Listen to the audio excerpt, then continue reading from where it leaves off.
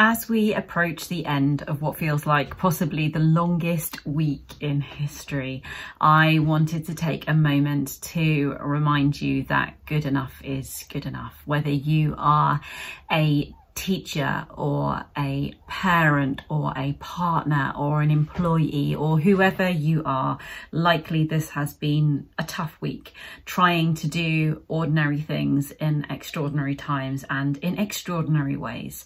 And we just need to remind ourselves really that we can only do what we can do. We can only control certain things. We can't control the choices that others make, the ways in which they behave, or the situation at large. And you will one day, I hope, we will one day, I hope, look back at this time and see it as a strange time, but one that we got through.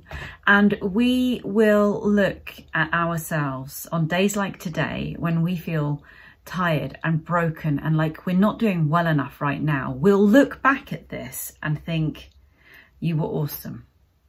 Because even on the worst days right now, when we feel like we're only just holding it together, and maybe you haven't held it together all day, somehow we're getting from morning to night. Somehow things are still somewhat happening. You are there for the children in your care. They are with us. They are somehow coping. Some of them are really thriving. We will get through this.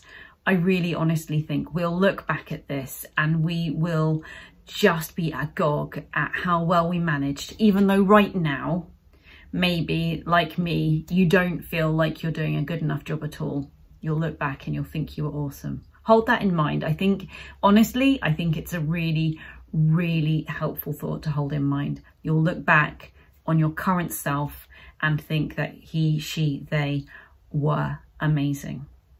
But now it's Friday evening. We've got to the end of the week. My children have somehow managed to log into homeschool. I have, with my husband, somehow managed to get through a very busy week at work with our incredible virtual team.